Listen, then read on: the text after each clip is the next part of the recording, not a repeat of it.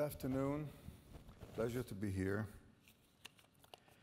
I want to talk this afternoon about the evolution of tall buildings, and I'm going to attempt to look back 50 years and forward 50 years. We are in Chicago, which is a city of towers, or at least where they originated. And as I came to architecture a long time ago, our models were the first generation of the modern movement that tried to make sense of how towers make a city. How do they coalesce to make urban place? And Le Corbusier, Mies, Hilverseimer, basically were trying to imagine the city and transportation in a new way. Looking back, for us, it's easy. They didn't create credible public realm, and they were prisoners of the concept that the tower is an extrusion of the extended ground plane and the ground plan. When I was a student, I had the good fortune to have a fellowship to study housing, and these concepts were being translated in every city in North America into housing and office buildings that were still in that realm. And it was my generation that started thinking, can we rethink the city and can we rethink the tower in new ways? And after Bjorke's presentation, I'd say the next generation is continuing. Obviously, this trip led me to rethink the apartment building. Can we give every apartment the sense of house? Can we do so in a way that diffuses the tension between people wanting, those who can afford it, in the suburbs and houses, and live in the city? But before I show you Habitat as you know it, I want to show you the initial proposal, now forgotten, that I presented to the government when we came for approval. This was one of the early diagrams, and it said, we think of towers as individual buildings with their own cores connected by the ground plane. We must think about them as a fabric of the city connected in many planes. And this sketch, made in '63, was trying to imagine what this is in the way of a community that has this multi-layered connectivity. And the original Habitat proposal was more intense, larger, 26 stories high, with A-frames, and it managed to get the urban environment in terms of all the components of community in a multi-layered way into the complex. When we presented it, the government said, we don't have the time or the resources, but you could build that little part down there. And I was so disappointed that I thought I'm going to walk off the job. But I didn't. And Habitat was a result of trying to resolve this question. Can we fractalize the tower? Can we cease thinking of it as an extrusion so that we can get gardens, public and private? Can we prefabricate those structures? And here you see the building 50 years later, living happily ever after, with the patina of life, the streets that serve the houses, open to the weather, etc., etc. 1973, I had the good fortune to visit Beijing. There wasn't a single high-rise building in Beijing or Shanghai. I went back in the 80s, and the extraordinary density, the entire city made up of the fabric of tall buildings, was a reality. The densities we imagined in the 60s were nothing compared with the reality of today. And particularly in Asia, but almost everywhere, these densities are game changers. So in 1910, we decided to rethink Habitat. Can we meet those densities? Can we create mixed-use communities and not just think in terms of residential? And these series of studies led to many, many explorations. It was done as a fellowship in the office. And these were all the models that had accumulated at the end of 1 year. And I'm going to show you one of those outcomes, one of those systems, which was to rethink New York in terms of the identical density and identical mix of uses. We mapped those densities and quantified them, and then worked on the rearrangement of the identical density. And this was the outcome in terms of layering offices, housing, the public realm at the ground plane, and the public realm on the 25th level that interfaces between residential and office, etc. And of course, this was independent of site, theoretical study. We managed to get a great deal of the fractalization, the gardens, the private and public outdoor spaces, and we also managed to make the building porous. The 75-story structure with the FAR of 12 managed to get views through the building. So if it's built along Central Park or if it's built along the East River, it doesn't form a wall. You can see through it, which is such a fundamental issue with tall buildings. And as good fortune is it, from research to reality, we had the opportunity to apply. This is, I'm proud to say, middle-income housing in Singapore, 600 families. And we have the opportunity to explore creating public bridges for the community at the various levels of the building. There are hundreds of children in this building. It's working and operating as a kind of real community of middle-income families. And then in China, in Qingguandao, again, middle income, along the coast, trying to break up the building, to fractalize it, to create the urban windows, the outdoor spaces, etc. In Colombo, similarly, pursuing this search. As we came to work on Marina Bay Sands, which now is about 15 years ago, there was another component that fascinated us, which is how do these great mixed-use projects of great density create truly a public realm? Sometimes I've been asked, were you interested in working on a casino? I said the casino for me was incidental. Marina Bay Sands was an opportunity to create public realm, to show its potential.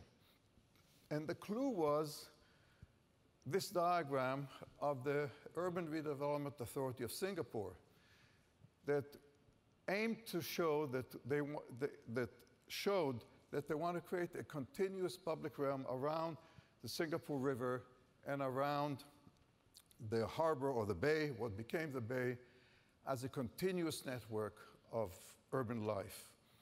And so what the project actually proposed is that the waterfront, which would be a promenade, would then become an indoor space which integrates with it, and then every layer on the 5th level and the 59th level become layers of public space.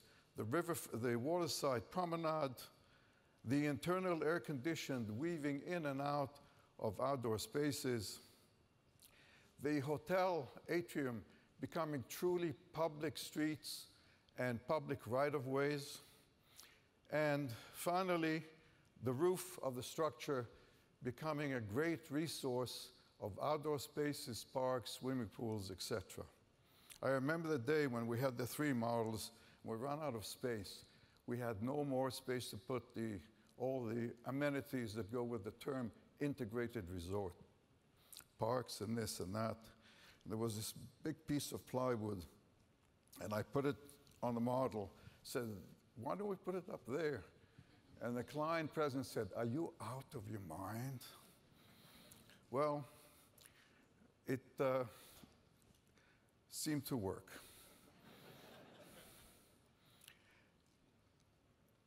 Raffles City, that followed Marina Bay, was actually more complex and more difficult, in the sense that it concentrated on a third the land, 12 million square feet. And also, because its place in the city was, by definition, very demanding. The piece of land is right behind that piazza that already existed. The city leaders realized that this site is central to the image of the city, and so they run 3 competitions. Actually, they run 2 competitions, selected no project. We came in on the 3rd one. And I realized that symbolically the site had to do something beyond just fulfill the program. And in the tradition that the convergence of the 2 rivers, the Yangtze and the Jialing, created this spot which is called the Emperor's Landing, the big shipping center of the Yangtze River, I thought the buildings could evoke that sense of sailboat, of the sailing, of the marine culture, and also at the same time resolve the many very complex urban issues that a dead-end site, the equivalent of Lower Manhattan, presents. And this being the model that we submitted in the competition, and the mix of uses of residential, office, hotel, 2 million square feet of retail, a major subway station, a major bus terminal, a major shipping, passenger shipping terminal coming together were 2 diagrams. One was that this project that was that dead end of the city, or the gateway to the city, would extend the streets of the city right through the project, so that the kind of privatization that occurs in projects of that scale would be reversed, and this would just become part of the fabric of the streets of the city. And in the section, what you see is that the red, which connects the upper level of the city to the plaza level, which is the extension of these streets as commercial thoroughfares, also allow you to walk on the roof of the podium to become a public park. And so the public realm in 2 ways contributes to the city. It extends the street, connects them to the piazza, which is a symbolic place, and it creates a major public park as part of the complex. The project is partially open and will be completed, all phases of it, by March. You can see here the kind of layering of the podium and the park on top and the conservatory. Now, let me talk about the conservatory in the sense of evolution. In Marina Bay Sands, basically we created a park with lots of amenities, but it was not yet an integral part of the programming of the building.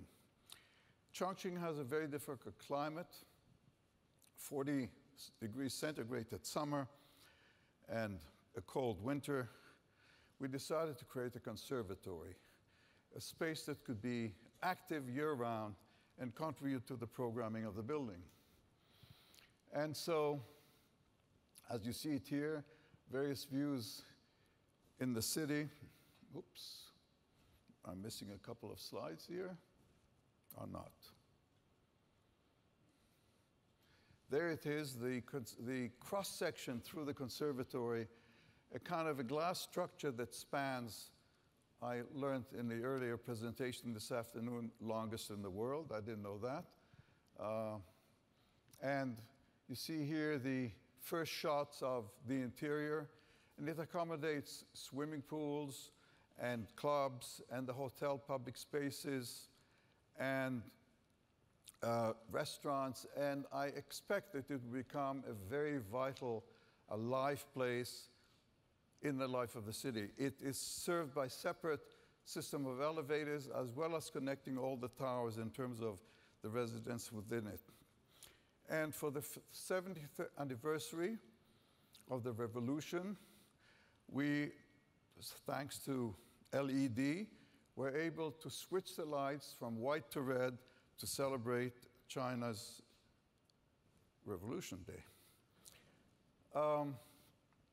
Currently, we're trying to expand this idea of connectivity between buildings. We're doing so with the constraint that these are still single projects, single architect, single client. But in Seoul, Korea, a complex about the same size as Chongqing, multiple bridging serves different uses. And the most exciting to us is one sky park that will serve for agriculture. The client here is Harim, the largest food processor in Korea, and they're really interested in creating a place where they can grow the food and serve it within the project. They also have, as you can see underground, the largest logistics manufacturing space ever done underground, 8 levels of manufacturing and logistics which are accommodated below the project. And the streets, again, weave into the project and create a kind of continuity with the surrounding city, the growing of the food and the commercial retail area within the project. Looking ahead, and perhaps that's the most important conclusion I'd like to reach. This is Mondrian's 1941 painting, New York. And I love that painting in terms of what it might suggest about where we go forward. I think that until now, we've come to certain realizations that we can rethink the tower, be it residential, workspace, as a kind of emerging new typology. We understand the potential, and we've seen it in this conference and previous conferences, of the next generation thinking beyond the extrusion into the creation of open space, into the question of daylight that the greater the density, the greater the challenge of maintaining these basic amenities that we always have taken for granted. And I don't think densities will reduce in the near future. And we've also realized, I think, collectively, that the connectivity between buildings has great potential for many reasons, but it creates extraordinary spaces. It creates a fabric of movement that's more efficient than just a ground plane. But until now, we've been constrained. Everything I showed you today, and I think almost everything we saw in the conference, has been single project, single architect, single site.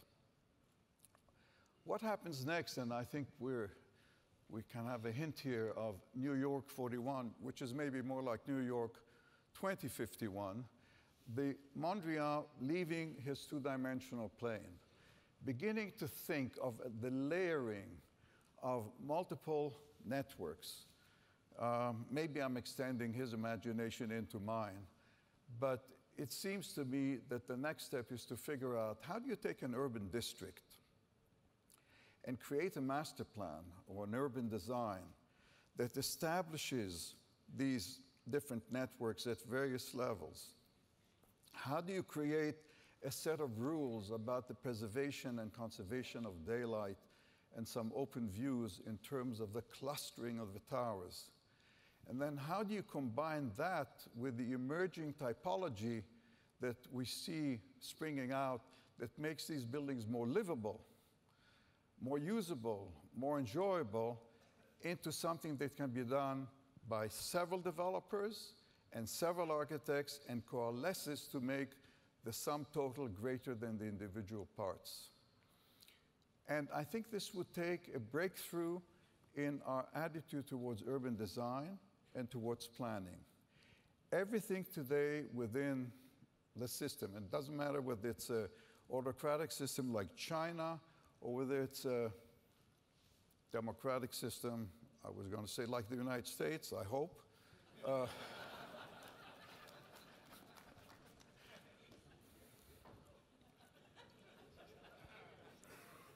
You never know. That enables this kind of planning. And urban design has been so badly discredited, and the shift to give the full responsibility to developers and not to the whatever administration there is, has been what's responsible for the fact that we've lost the public realm. The public realm has been totally privatized. I mean, so many of the malls all over Asia and everywhere else are really privatized spaces that siphon life from the city. And so I hope we will find the tools and the will to start thinking of districts in that way, so that several of us on different sites, working for different people, have a bigger goal. We tested that in a studio that I did with my colleague Jaron Lubin at the GSD at Harvard this semester, where we created, together with the students, first a three-dimensional master plan for what the district should be. And then each student took one site and developed this within the agreed model. We did that for Hudson Bay last year, and you wouldn't be surprised, but the results were much more exciting than what is there now, and that was with GSD students. So I hope that as we go forward, this next step of the three-dimensional integration of urban districts is the next challenge for the generation after you, Bjorke.